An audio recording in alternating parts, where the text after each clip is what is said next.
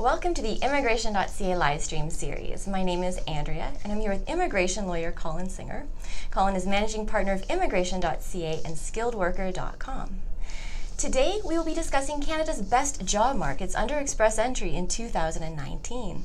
Well, welcome everybody. So a special, first of all, a great warm welcome to our colleagues in India at Abhinav Outsourcings and our clients who are working through Abhinav throughout India via our exclusive affiliation, which began on May 1st. So today's discussion, in fact, is going to cover an important consideration that is on the minds of most applicants to Canada.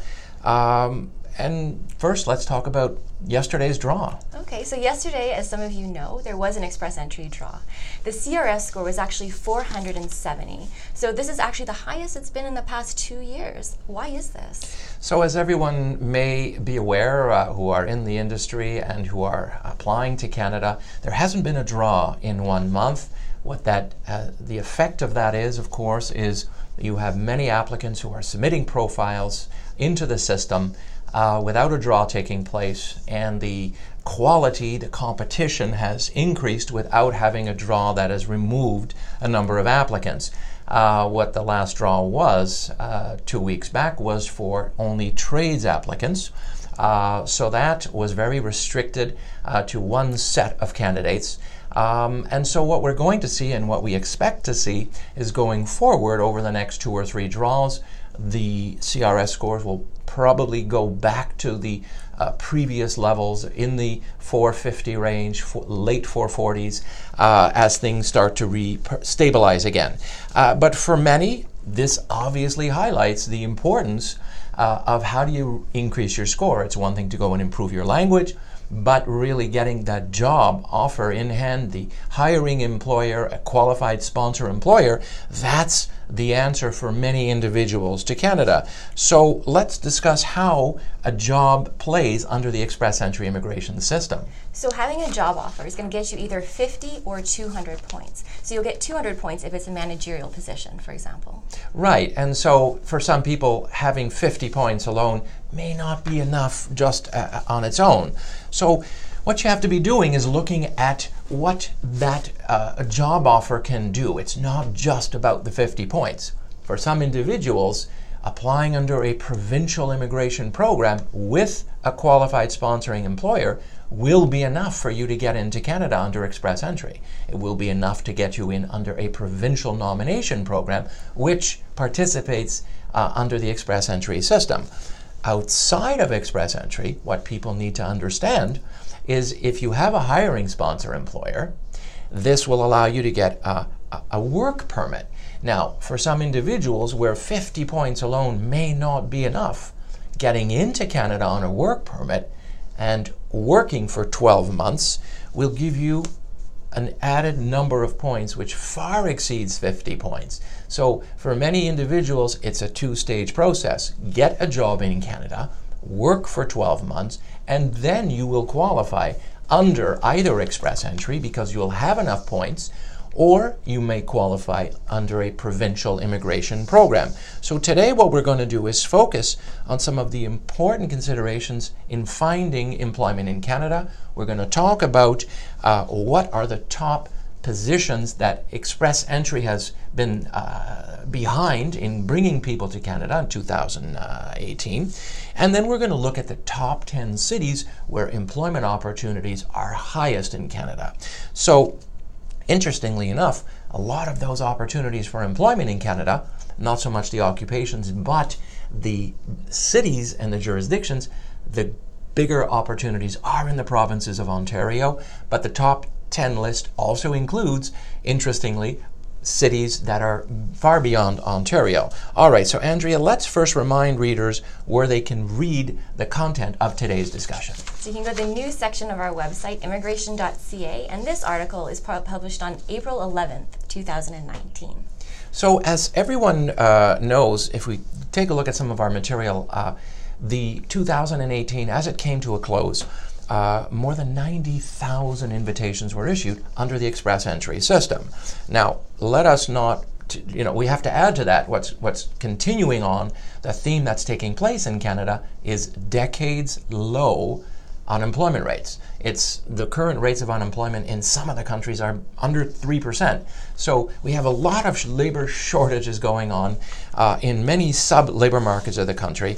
And that also explains why Canada is bringing in now over 500,000 work permit holders. So foreign applicants overseas are getting into Canada on a work permit because employers need people as soon as possible.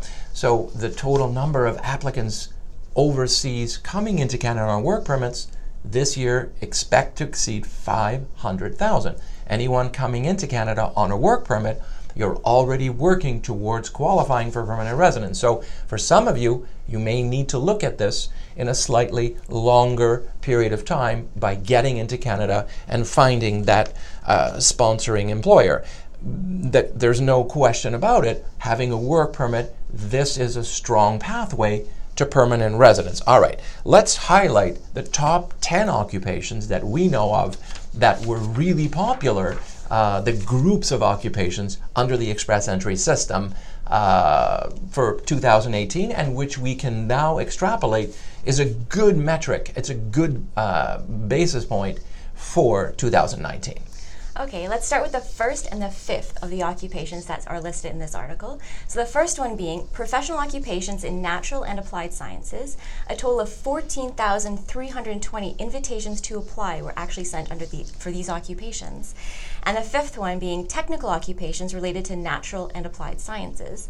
And a total of 3,645 invitations were issued. So these two categories, the first and the fifth alone, add up to 18,000 invitations. That's 18% of the total ITAs under express entry.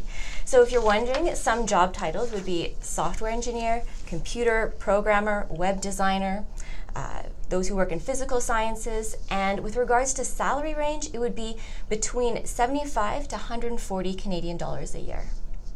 So, right, Andrea, readers should also be aware, again, as we mentioned before, some of the provinces are very involved in targeting the occupations that are in the highest demand, which we just mentioned. For example, the software engineers, the technology workers. Some of the provinces have PNP sub-programs like British Columbia, which particularly targets technology professionals.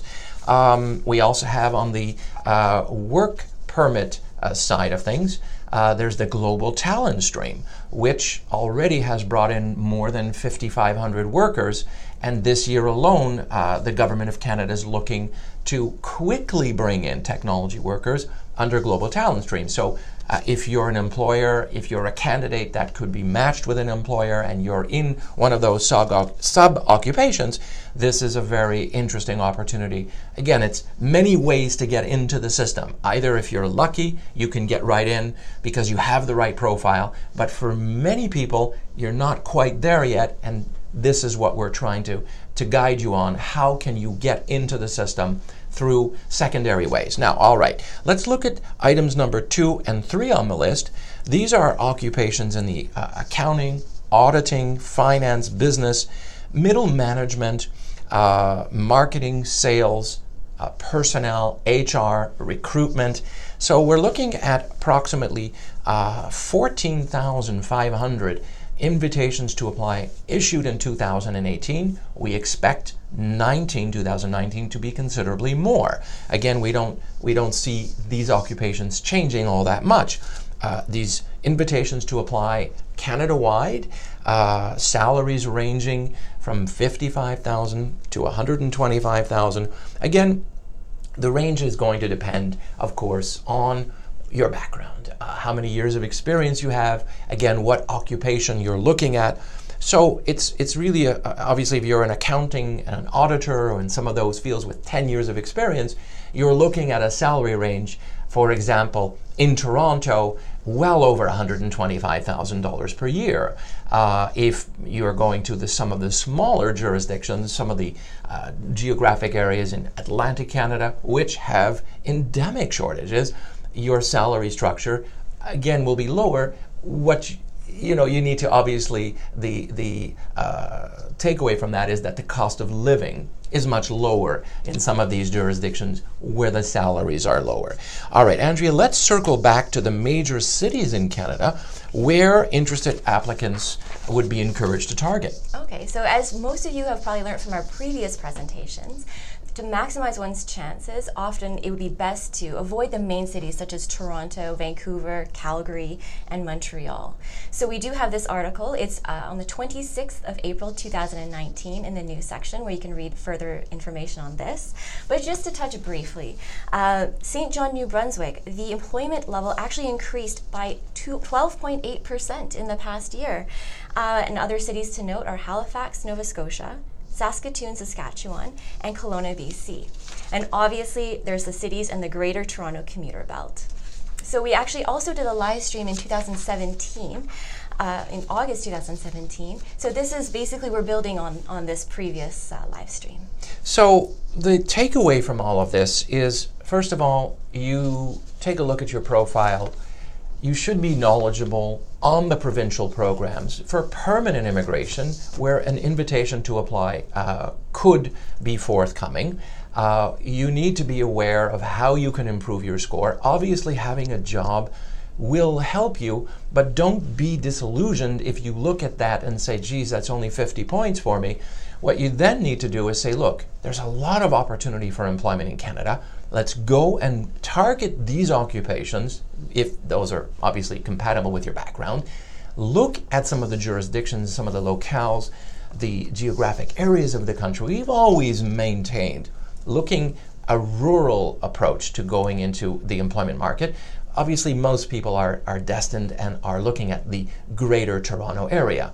But if you take a look at the list of hiring cities, where the top 10 cities, you're going to see on our list from the April article that you've got cities in Saskatchewan, you've got Kelowna, British Columbia, you've got Halifax, Nova Scotia.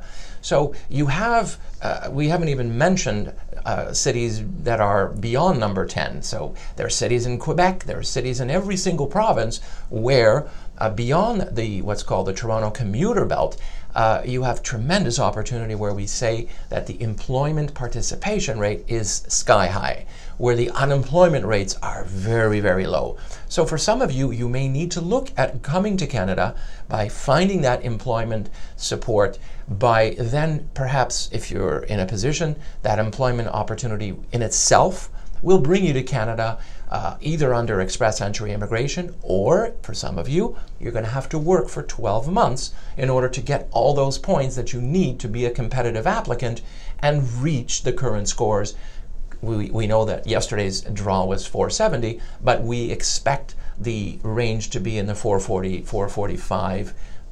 Without being too forward thinking, that's the kind of range that we could see going forward in the next 2 or 3 draws. So become knowledgeable about the areas where employment opportunities are greatest.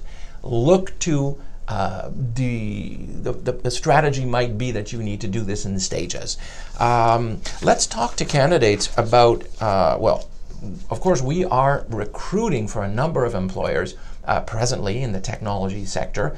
But if you're not an employer and you are an individual candidate, let's share with candidates how we help on the employment side. Okay, so we provide our clients with a Canadian-style resume, cover letter, and database of potential hiring employers in their field. So they choose the industries as well as the provinces that they would like to include. We also provide other tips and tools. And as Colin mentioned, we do represent employers who are looking to hire candidates in the technology sector across Canada. So what's really important to note is that we're licensed recruiters in Canada. We have been involved in the recruiting industry for almost 20 years. Our website, skilledworker.com, is a leading platform in the industry, and we do a lot of recruiting for employers with grnmontreal.com. So if you go to either skilledworker.com, where you can upload your resume, and employers will have access to some of those resumes, or if you take a look at grnmontreal.com, that's where we actively conduct employment search mandates for employers in Canada. So if you are a candidate looking to become employed in Canada, we would be in a position to work with you on the permanent immigration side by offering you invaluable assistance. And what we always like to say is I think we have become experienced in helping candidates stand out from the crowd. Now, we do this through our employment search. Part of our employment search package for those that want to partake, we do LinkedIn tutorials. We have, for individuals who subscribe to that part of our package, we have a 60-minute face-to-face LinkedIn tutorial on how to find employment in Canada, how to identify areas of the country that are recently hiring.